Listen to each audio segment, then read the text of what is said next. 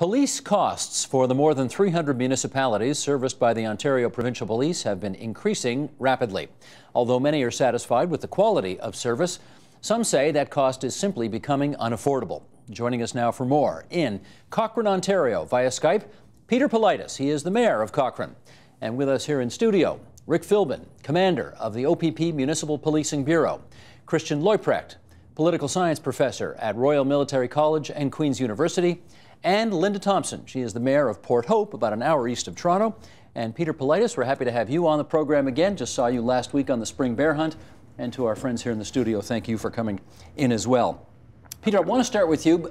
I'd like to know what the situation is like in Cochrane, and in particular, how the costs of policing have changed over the past decade. Well, the costs of policing are dramatic in Cochrane, and it's no different than the most of the province, to be frank with you. In Cochrane, for example, policing costs have doubled in the past 5 years, and that doubling is equivalent to about a 25% tax hike in the community. And if we continue on this trend, in the next couple of years, our policing costs will have tripled. It is the single biggest cost that we're dealing with on our tax levy, and we started out 2 years ago with this being 50 cents, Steve, of every tax dollar collected in Cochrane. So it's dramatic. And I do want to frame, though, that the service is fabulous. We have no issue with the service. We think the service is second to none. It's a matter of recognizing the unsustainable nature of the cost and finding a way to deal with that. Mayor Thompson, what's happened in your community? Well, we're very lucky. We have two police forces. We have the OPP in the rural area and the municipal police force. Policing costs are a huge portion of our budget. They're continually to increase, and with our municipal force, we're always looking at ways to control that, reducing officers, etc. On the OPP side, it's really being very carefully on that contract and how many officers are allocated and how we can better manage it, because the costs are a huge portion of. Explain this to me. Why do you have two police forces? We are an amalgamated community. We have a fabulous small heritage downtown and urban area. We have a much larger rural area that was policed by the OPP, and a municipal force, a long-standing municipal force in the urban area, the former town. Once we amalgamated, the residents in the urban area love their municipal police force.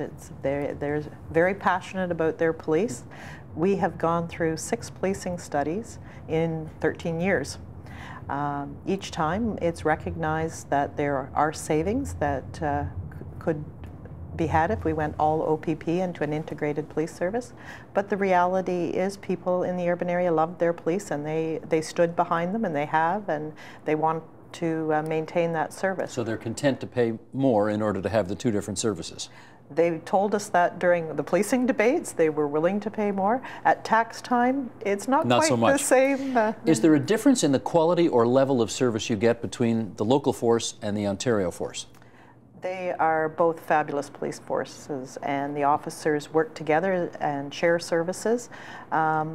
It's often thought you have more control with the municipal force. That's really not true. You work under the Police Services Act, and you manage accordingly under that act, and the same conditions apply.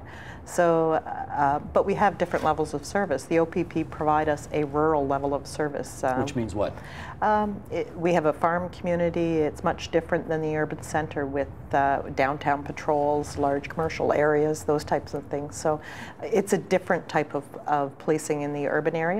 I know the OPP do that type of service in other communities, but that's not what we have contract with them. Okay. Rick Philbin, help us understand this. Why have policing costs gone up as much as they apparently have? Well, I can speak on behalf of the OPP. The costs for policing have gone up over the past, say, decade, primarily because for OPP municipally policed locations, because we are mandated under the Police Service Act to recover the cost of actual policing for those municipalities. Since 2003, the contracts were established to recover the costs for policing, but the formulas failed to stay with current costs. I don't know what you're saying. What are you saying? What I'm saying is that we're billing for work in 2010 with 2003 costs. So as municipalities have been asking for updated costs, because at the end of the day, they're tired of seeing these skyrocketing costs every 5 years. So we've updated the formula to actually recover the actual cost of policing. That's what the Police Service Act tells us. So in 2010, when municipalities were going from 2003 costs to 2010, that was a significant increase in costs. So what we're doing is now moving the costs towards full cost recovery. And that's where we find ourselves today. So that's in essence what's occurred. Full cost recovery is a short way of saying we got to get our money fast, well, whether you like it or not. Well, we're providing the service, and in order for us to continue to provide that service that people are expecting from us, we have to, from an operational perspective, we have to recover the costs. Got to recover your costs. In your view, what's going on here? Well, we have costs that are growing faster than GDP. We have salaries for police and fire services that are growing faster than in the rest of the public sector. Why? And so it's an unsustainable, and I think everybody agrees that it's an unsustainable model. One of the challenges is that the legislative constraints are such that there's relatively little maneuver for police or for municipalities to gain efficiencies in and of themselves. Part of the reason why costs are going up is because 90% or upwards of 90% of police budgets are salaries, and so it's just a very labor-intensive intensive effort. But we also need to ask questions about all the tasks that our police are actually carrying out, and it seems that to some extent, if we look over the last 100 years, the tasks that we expect police to do have expanded considerably, and police are becoming, in some cases, the social workers of last resort. And so whenever we don't know who to call, well, we'll call the cops. And the question is, if we have a highly trained, highly qualified, well-educated and experienced officer who's making $100,000 a year, we need to ask questions about what sort of services do we want that individual to deliver, and are there perhaps ways that we can make sure we only call that particular individual for the task for which we need that type of service. Okay, let me get Peter Politis back on the line from Cochrane. Can you tell us whether you think that the police in your community are now being asked to do things today that they might not have been a decade ago, and that's one of the reasons why it's costing you so much more? I think Christian is right on the money. There are a lot of unsustainable trends here. That's one of them. When we're looking at the divestment with Steve, we're on the show last week talking about bears and black bears and how they're managed. Well, they've been divested to the police as well, as a perfect example of something that doesn't belong in the hands of the police force. But when we look at worldwide trends, this is not just a trend here in Ontario. This is a worldwide trend. There are whole cities in the U.S. going bankrupt over civil costs, and policing being one of the highest ones. In the UK, they're passing extraordinary legislation to try to manage that. In Canada, Ontario, proportionally, the municipalities are paying more for policing than anywhere else in the country. And yet the government still has moved forward with a notion that they have to make the OPP the highest paid police force in the country. So the costs are still continuing to go up, and the trends are still very, very, very concerning. Rick, as part of the issue here, the union has been extremely successful at getting high wage settlements out of the local municipalities? Well, I think it's a sector-wide issue. It's certainly not just, Peter has indicated that the mandate of the government is to have the OPP the highest paid police service. That's, in fact, what it is the last agreement was agreed that the OPP officers took a 2-year wage freeze and then would get exactly what another police department at the top rate were getting. So we're getting exactly what other police departments are getting. So is it a problem? Absolutely. And I, we've had, the municipal sector wants government to look at interest arbitration. I believe that is certainly something that they should look at, but I think it's the entire bargaining process that needs to be looked at. And that includes the municipal sector, because they are negotiating these contracts with their associations. Pick up on one aspect of that, Christian, the arbitration issue. Explain to our viewers why that's an issue here.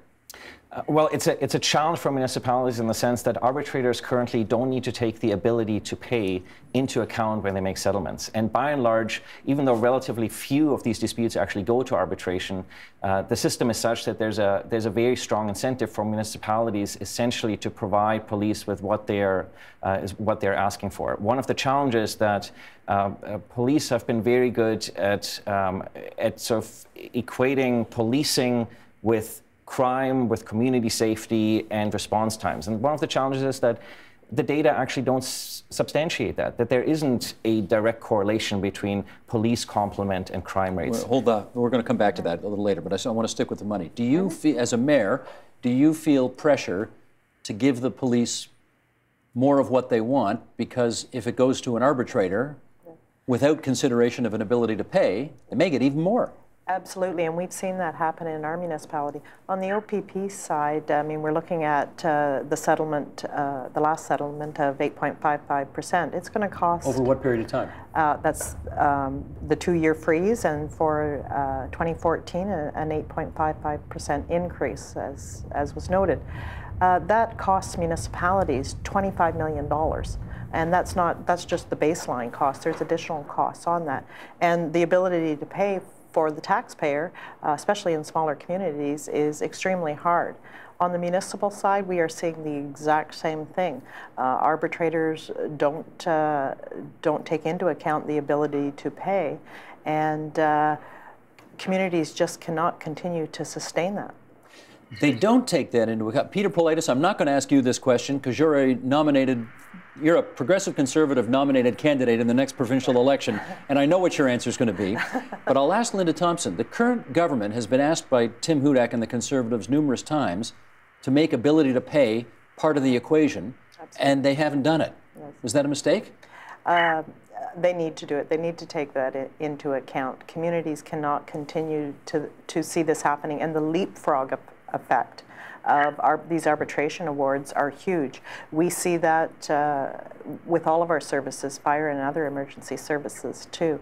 I'm in negotiations right now with our local police force. They're a very dedicated bunch of individuals, but when you look at what's happening, you always have to consider what could happen if we go to arbitration. Should ability to pay be a factor in negotiations? That'll be an issue for our government to consider. That's such a duck. What do you think? Well, what do I think? You know, I think ability to pay is certainly something that should be considered, but it isn't now. Absolutely. But we also have to look at it from a holistic approach. I honestly believe that this is bigger than the arbitration process. There are municipalities out there negotiating contracts, freely negotiating contracts, yes, in the shadows of this arbitration process, but they are negotiating. So I'm personally, I believe that this needs to be a holistic approach to the bargaining process for emergency services as we know them. Peter Politis, have you had any contract negotiations that ended up in an arbitrator's hands?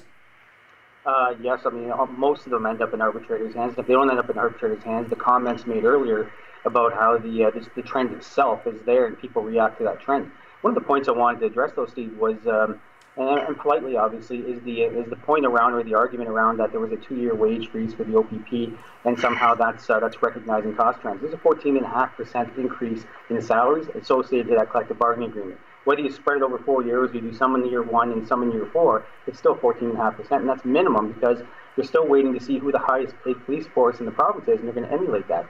And one question I would ask very politely, and it's a provocative one, but a polite one, is if you're looking at trends in police costs and you're talking about making them the highest paid police force or matching the highest paid police force, as municipal leaders, as people who are protecting the taxpayer's dollar, aren't we supposed to be emulating the lowest paid costs? Wouldn't that be the better trend set? Wouldn't that be the better direction to go in? You want to answer that question? I didn't understand the question. Well, let's put it this way. If you want to be the highest paid force out there, which puts you on a par with whoever else is making the most money, which I assume is Ottawa or Toronto or something like that. Well, as of last week, it was Orangeville, Ontario. So is that right? Yeah. So Orangeville's #1 now. Yeah. How did that happen? Well, no, actually, well, You thought Newmarket. So there's, you know, do you know, Christian? So the challenge is that it's not Toronto, it's not Durham, it's not Peel that's actually driving the costs. It's very small municipalities so it's not actually cost of living, for instance, in a large urban centre for police officers that's actually driving these costs. And the leapfrogging challenge, where essentially everybody has a benchmark that they're going to be in the top 3 or in the top 5, means that every time somebody settles, all the boats in the harbour essentially get lifted. And so it's very difficult to overcome this leapfrogging challenge. And so as a result, we have policing costs that increase by about 3.5% a year, which vastly outpaces GDP growth. Well, it reminds me of a situation of the pitcher for the Kansas City Royals who said, that guy from the New York Yankees is making $20 million a year and you're only paying me $8. But of course, he plays in New York and you play in Kansas City, but you're not doing the same. You might be doing the same function, but the circumstances are wildly different. Don't you have to take that into account with policing as well? The challenge is that in a larger city, you can somewhat compensate by, for instance, increasing property taxes by virtue of sort of the value of property is going up, and so you can collect more taxes. But it's the rural communities that get really hard hit because they have very limited, they have a lot of crown land, they have a lot of sort of public buildings, so there's relatively little industry and other elements over which you can actually distribute this tax increase. And so what it means that for the vast majority of Ontarians, the largest portion of what's driving the increase in their property taxes is salaries for police and for firefighters. And this is, I think, something that much of the electorate doesn't actually understand when they listen to the debates about how much their property taxes are going to go up. So, Peter Politis, what might fix this? I think we need to look at a better relationship between the municipalities and the province for one, Steve. Right now, it's we go to the door, get the black eye, collect the money for the province to provide their service. And what the Mayor's Coalition on Affordable Policing has been stating is we need a better partnership with municipalities. Councillors and mayors are legally responsible for the money they collect from taxpayers, and right now we have no way of controlling that money. So if we can't get that better partnership, and it's a choice the province needs to make, and we respect that, then our fallback to the province is then you need to pull it right out of our municipal budgets, like education, and you need to manage your service yourself, because what's happening in our budgets right now, capital needs, seniors' needs, recreational needs are all subsidizing policing costs. In Cochrane, for example, which has doubled and represents 50 cents of every tax dollar collected. 50 cents of every tax dollar collected in Cochrane goes to policing. Yes, it did 2 years ago. We're down to about 30 cents right now, but we're still quite high, and we're working our way through this issue. But yes, that's how drastic this is.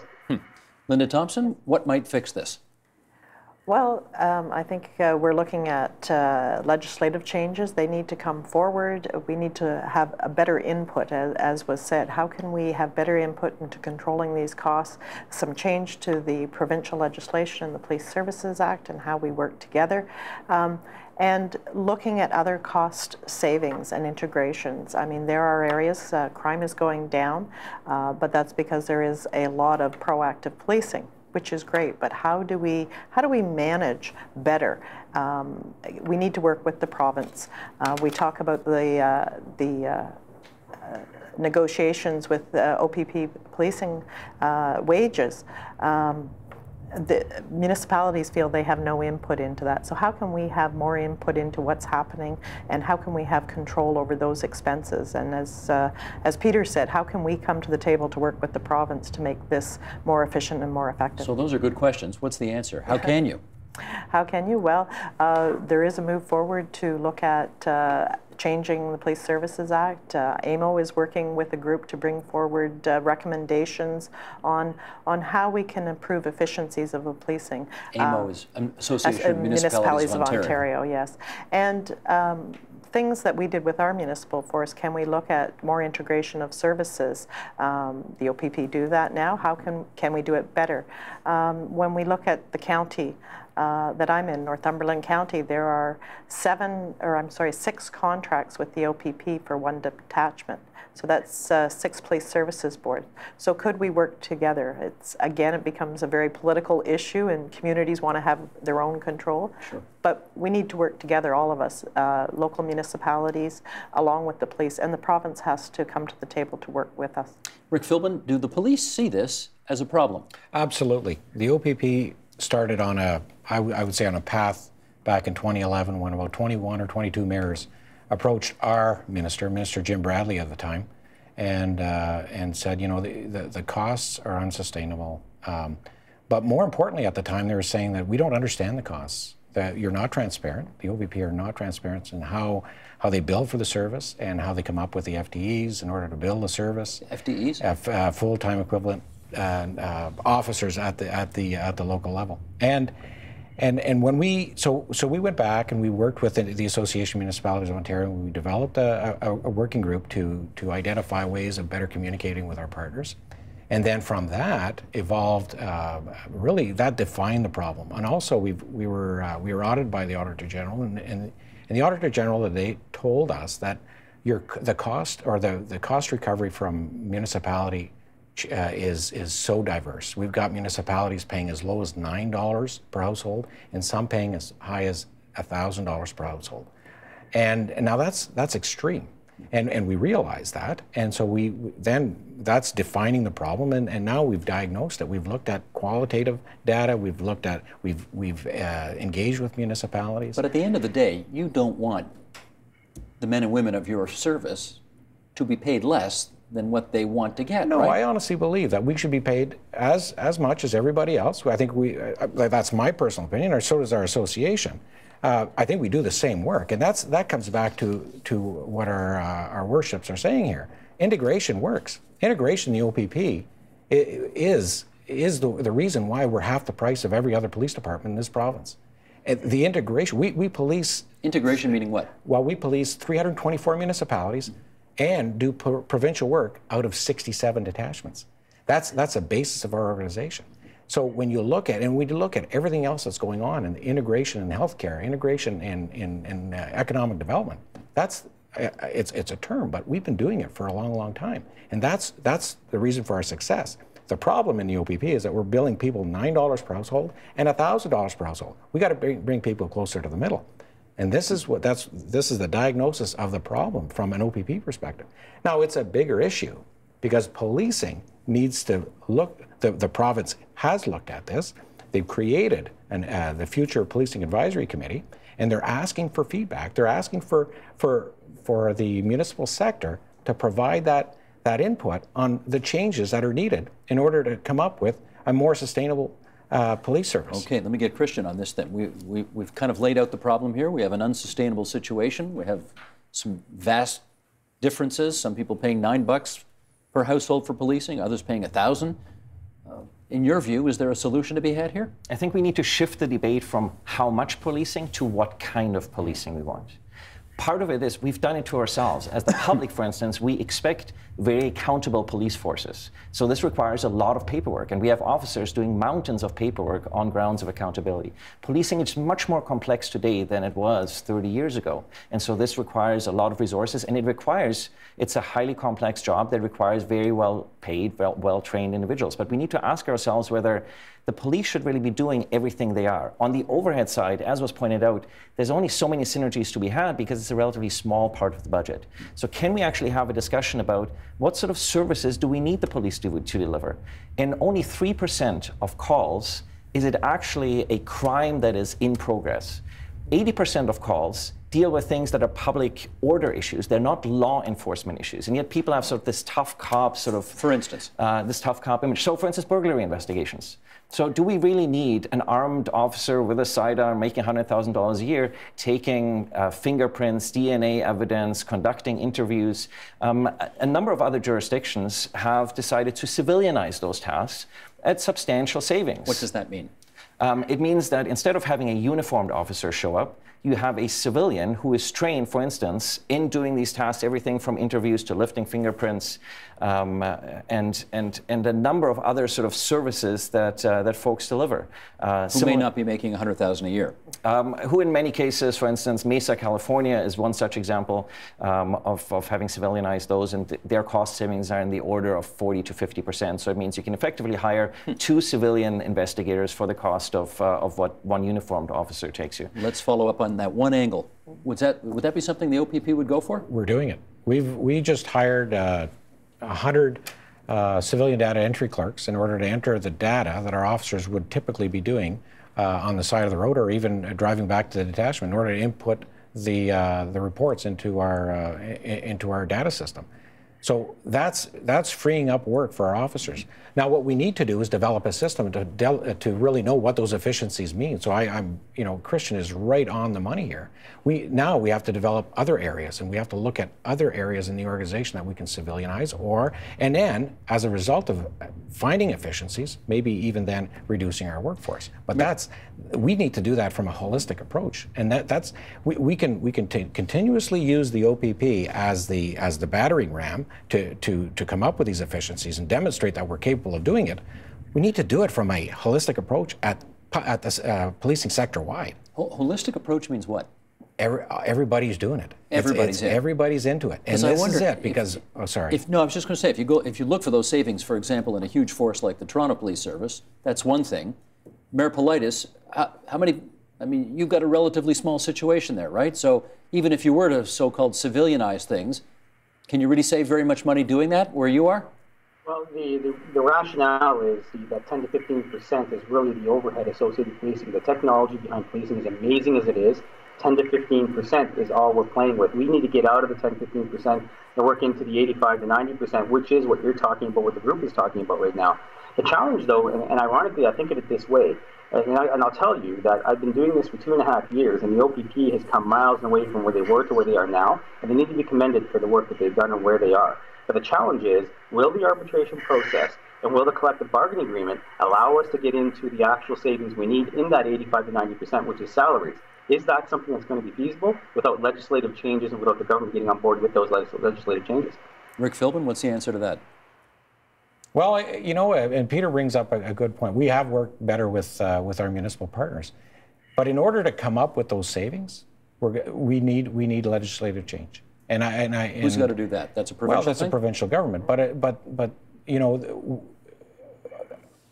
when change happens, do you want it done to you, or do you want to be part of the process? Sure. And my challenge, or the challenge for all municipal leaders in this case is, and OPP municipalities set aside, there's a whole host of municipal police departments and mayors and councils and police service board that have to get on board and come up with some options. Mm-hmm. Because we're always looking to and the upper level of government. Yes, they hold the cards. They're the ones with the Police Services Act. But what is it? What is it that you want? The Future Policing Advisory Committee is that venue. And yes, we're waiting to hear back on reports. But my challenge to all the stakeholders is bring solutions. And because in anything that we do, if we wait for it to be done to us, we're going to be criticizing process, and we won't be dealing with the issue. Sure. Christian. And a number of these constraints are beyond the police force. So in the justice system, for instance, there are huge inefficiencies for the police force. Why are we having uniformed officers providing transcripts to the court system that really the court system should be paying for? They're all the amount of time that officers spend in court, the amount of time that officers have to spend in court on overtime because of the way the court is scheduled, how often things get adjourned and the officer has to show up for a case time and again, and often spends the entire day in court waiting for that particular issue then to finally come up. Yeah. So these are things that are beyond the control of the mayors, they're beyond the control of the police force, and so we need to have a much broader discussion about all the things that our police officers are doing and that are effectively subsidizing, and where municipalities are effectively subsidizing provincial and federal services, which is who is delivering the court system and the judicial system. Mayor Thompson. And when you talk about that, it's just not the Police Services Act that needs to change. The Mental Health Act. Our police officers are dealing with a huge amount of mental health issues. When you break down their calls, it's the courts. We're paying those officers to spend an exorbitant amount of time doing Crown briefs, etc. But on the street, they're dealing with, as was pointed out, those public order issues that in often cases, we know civilians can do that, but it's a matter of changing legislation, and not just the Police Services Act. There's the Mental Health Act and many other areas where there's no longer funding in areas for mental health, so it falls to the street and it falls to the police officer on the street. With a few minutes left here, I want to put one more issue on the table and get your views on this, because it sounds like a simple question, but I suspect the answer is a little more complicated. And Christian, to you first on this. If a local municipality spends more on policing, will the crime rate go down? Well, we don't, the numbers don't correlate here. Crime is a very complex issue. It's driven by a wide variety of factors, including, for instance, demographic trends. So as populations age and you have fewer young people and the economy does well and they all have jobs. So to kind of associate police complement with crime is a spurious correlation. To associate police complement and assume that faster response times somehow do something to help solve crime, when in the vast majority of cases, by the time police arrive, the criminal has long left the scene, again, is not really going to do much here. So we need to, I think, and much of this is driven by popular culture. It's driven by, I think, a lot of sort of the TV shows that we see, and that also instills a sense of fear in people. You got something against TV? So that's no, never mind that. Peter Politis, if you spend more on policing, does your crime rate go down in Cochrane? Well, I think Kristen mentioned earlier that the cost is being shouldered by the rural communities. In rural Ontario, like in Cochrane, for example, the crime rate is half of the provincial average, yet our costs have doubled. So I guess the answer to that would be no, I don't think there's any correlation at all. The real issue here is municipalities and not having the control over those costs and accountability back to the taxpayer. And this relationship between the municipalities and the province needs to change. It needs to be a better partnership where the municipalities have some control. Quebec has a fabulous model that allows the municipalities more control of the costs and gets them involved, rightly so, in bringing accountability back to the taxpayers. What's the experience in Port Hope? You spend more, you get less crime? I would say absolutely. The community is spending more on police. We're trying to drop down we've cut our communications, we've outsourced, we're doing all these things to reduce the cost, but our costs continue to go up and crime is going down. Officers are spending more time on the requirements in regards to legislation, what's required in court, and it's a different type of crime. Crime has no borders, and we're spending a lot of money on other types of crime. Last 30 seconds to you, Rick Philbin, on whether if you spend more on cops, the crime rate goes down. No, I don't believe that. I believe that it's in order to reduce crime, and it's not about crime. It's about feeling safe in your house, feeling safe in your community. And when you have a police service that's focused on crime prevention strategies, law enforcement, and assistance to victims of crime, and playing a leadership role in community safety. And I know that sounds odd. We should be taking one, but I believe that the community plays a huge part in this, in all social agencies. And I think that we should start looking at a different way of approaching community safety and not just dedicating it to police. And we thank all of you for coming in tonight and sharing your views on this, starting with Peter Politis, the Mayor of Cochrane. It's good to have you on the program again. Linda Thompson, the Mayor of Port Hope. Rick Philbin, the Commander of the OPP Municipal Policing Bureau. And Christian Leuprecht from RMC and Queens. Good to have you all on the program tonight. Thanks. Thank you. Thank you. Thank you. Support Ontario's public television. Donate at tvo.org.